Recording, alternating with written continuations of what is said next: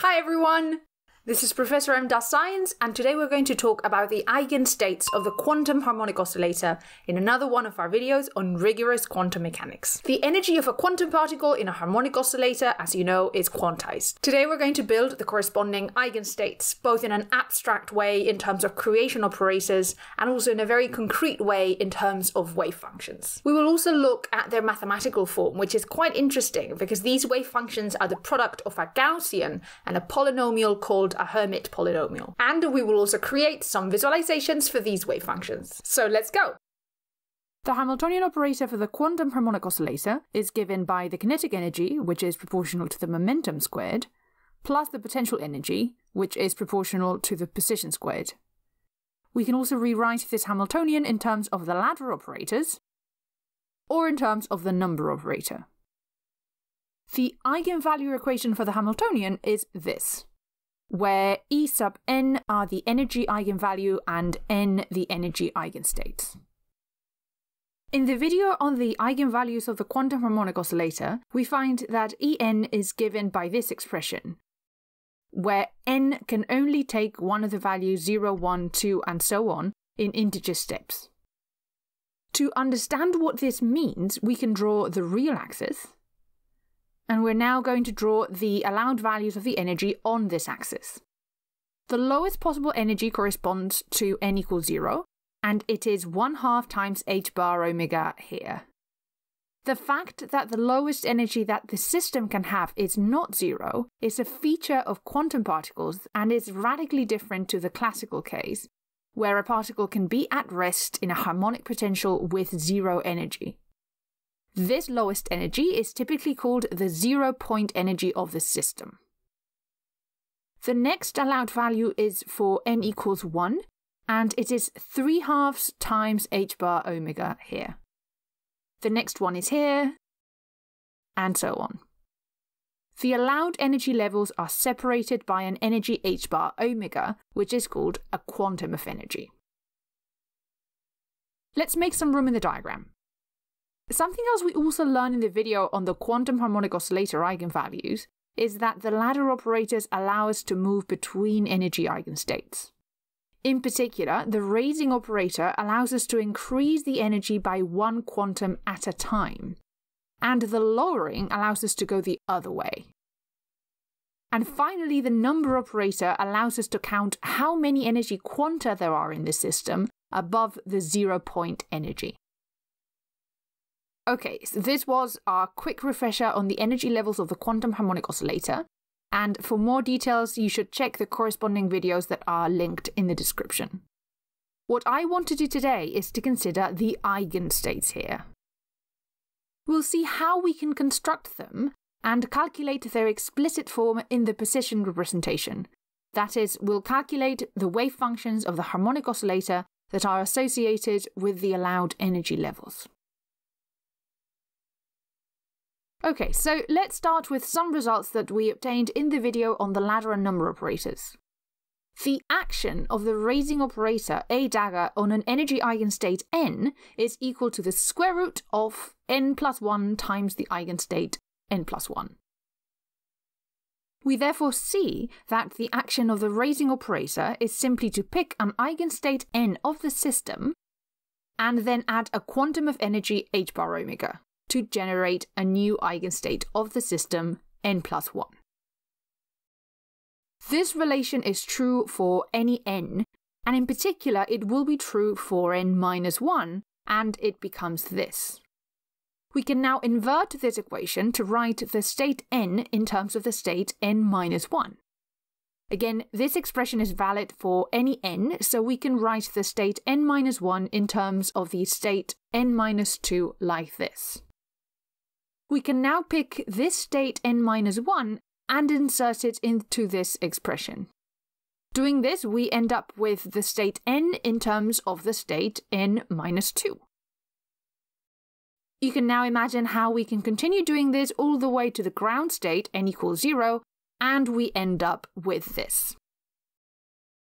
We can simplify this expression by grouping the terms in the prefactor, to write the eigenstate n of the quantum harmonic oscillator as equal to 1 over square root of n factorial times a dagger to the power of n, acting on the ground state 0. Let's consider this expression for a moment.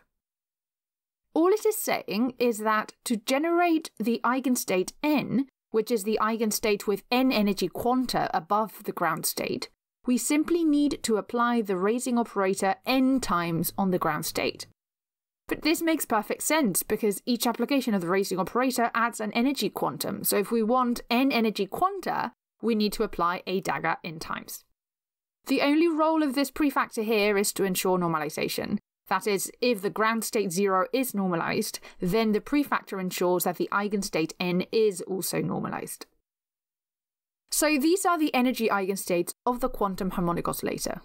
What we'll do in the rest of the video is to write down the wave functions associated with these eigenstates, which essentially means writing them down in the position representation. We'll use multiple results about the position representation of both states and operators, so if you're not familiar with them, make sure that you first check out the corresponding videos that are linked in the description. Let's start with the ground state. We know from the video on the energy eigenvalues of the quantum harmonic oscillator that when we act with the lowering operator on the ground state of the system, we get 0 and we kill the state. We also know from the video on ladder operators that we can write the lowering operator in terms of the position and momentum operators, and doing so we get this. So, this is the equation that we're going to work with, and we can immediately divide through by 1 over square root of 2 to remove this factor. What we want to do next is to rewrite this equation in the position representation.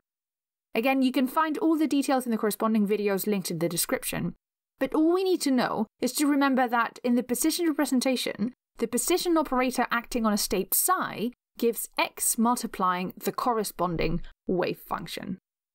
And the momentum operator acting on a state psi gives ih bar times that derivative with respect to x of the wave function. Using these results, we can pick this equation up here, multiply it by square root of m omega over h bar, and we can rewrite it in the position representation like this. In this step, I've decided to call the ground state wave function psi 0.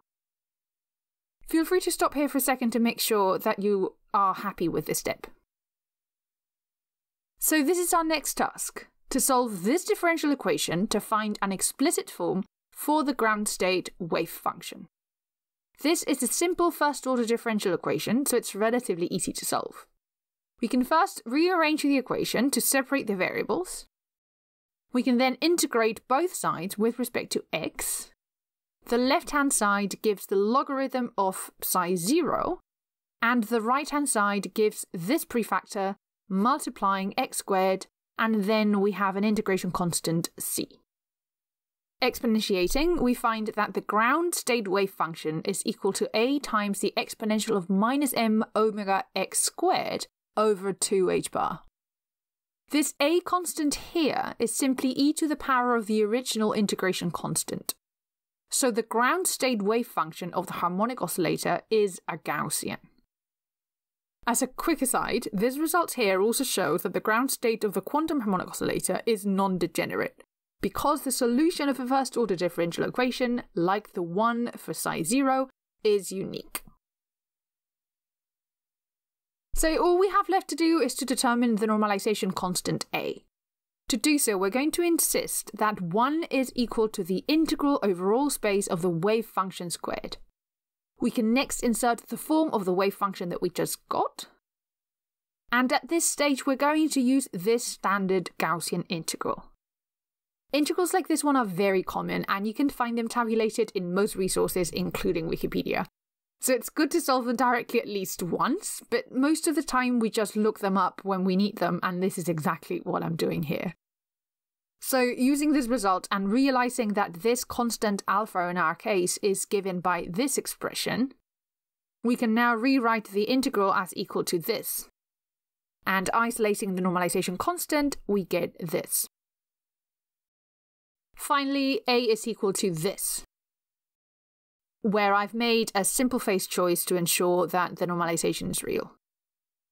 And this is it. Our final expression for the ground state wave function of the system is given by this prefactor times this exponential.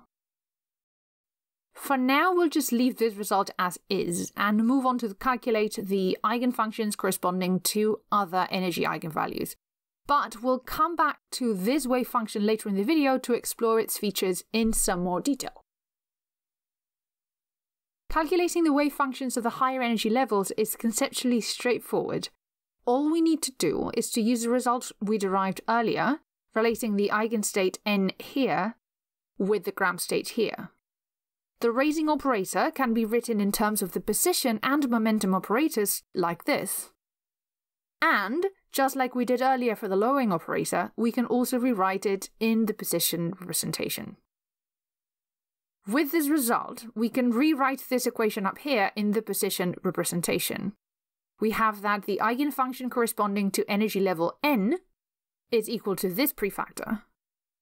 Then the raising operator in the position representation, and we have to apply it n times. And all of this acting on the ground state eigenfunction.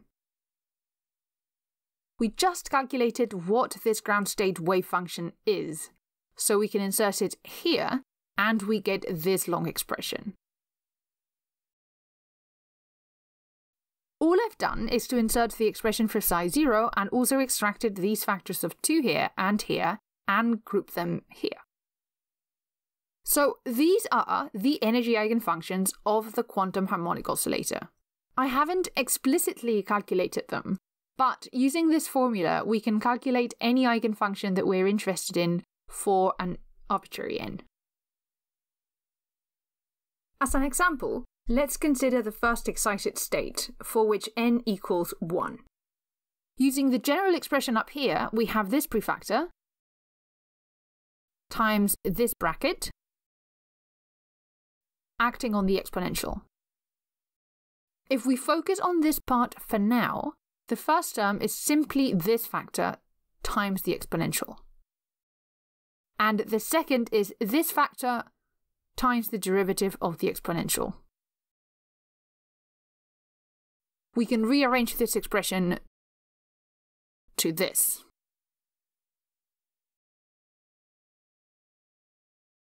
Inserting it back into our full expression, we get this for the first excited state energy eigenfunction. We can of course repeat this exercise to get any excited state n, but as you can probably imagine, the maths becomes a little tedious. What we find is that each excited state n has the general form of a prefactor times a polynomial of order n times the Gaussian exponential. So from this expression we can calculate any energy eigenfunction psi n of the quantum harmonic oscillator. This expression that we just derived can in fact be written in a number of alternative but mathematically equivalent ways. In the video on Hermite polynomials that is linked in the description, we show how to rewrite it in one of its most common forms.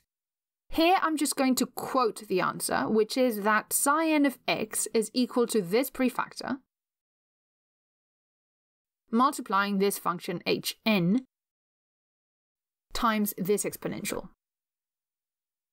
The hn functions are polynomials of order n called Hermite polynomials. We investigate some of their properties in the corresponding video, but the most important for our purposes now is that Hermite polynomials have definite parity according to this relation. If we look back at the energy eigenstates, then we see that they are the product of one of these Hermite polynomials and a Gaussian. As the Gaussian is an even function, then the energy eigenfunctions have the same parity as that of the Hermite polynomials, which essentially means that for even n we have even states, and for odd n we have odd states. Now we could have expected this result because the Hamiltonian operator of the quantum harmonic oscillator commutes with the parity operator, which means that the Hamiltonian is an even operator. We then know from the video on even and odd operators that the eigenstates of the Hamiltonian must also be eigenstates of the parity operator, which means that they must have definite parity, as we've just confirmed. Overall, we can use this expression at the top, or this expression here in terms of Hermite polynomials to construct an arbitrary energy eigenfunction. What we'll do to finish is to plot some of these eigenfunctions to see what they look like. The diagram on the left shows the ground state wave function. I want to focus on the shape of the wave functions, so I'll be using arbitrary units and I have not included specific values on the axes. As we determined earlier in this video, the ground state is proportional to a Gaussian function, and as such it is an even function. The diagram on the right shows the absolute value squared of the wave function, a quantity that gives the probability density of the particle position, so that in the ground state the particle is most likely to be found at the centre of the harmonic potential. This next diagram on the left is the first excited state wave function. We also determined it earlier in this video, and it is a Gaussian multiplied by x, so overall it is an odd function. In the right diagram, we see that the probability of finding the particle at the centre of the harmonic potential is 0, while the particle is most likely to be found at this point or this other point. This on the left is the second excited state, which is an even function as expected. The probability density on the right now has 3 peaks, with the central one being smaller than the side ones. And here I have again the ground state, first excited state and second excited state in the first row, and in the second row I have added 3 more excited states. As you can see, when we increase the value of n, we get more zeros in our wave function, because it is given by a polynomial of increasing order. You can also see pictorially the parity properties of each wave function. The corresponding absolute value squared wave functions behave as you would expect, as shown here. And finally, here I have the wave function and its absolute value squared for a very large value of n, in this case n equals 60. You can see that the probability density approaches a limit in which the particle is most likely to be found at the extremes of the harmonic potential here and here, and least likely to be found at the centre of the potential here. This result is consistent with the classical limit in the sense that the extrema of the potential are the turning points of a classical particle undergoing harmonic motion, where it is momentarily at rest, so it spends a large fraction of its time there. And by contrast, the centre is where the classical particle is moving really fast, so it spends a small fraction of its time there. The eigenstates of the quantum harmonic oscillator are the building blocks to study a wide range of quantum systems. Their mathematical form is rather involved, but at the same time they have some rather interesting properties. For example, the wave functions are even or odd, which reflects the inversion symmetry of the potential. As a next step, you can learn more about the mathematical form of these wave functions by checking out our video on Hermite polynomials. Or you can learn more about the behavior of particles in the quantum harmonic oscillator by checking out our video on coherent states. And as always, if you liked the video, please subscribe.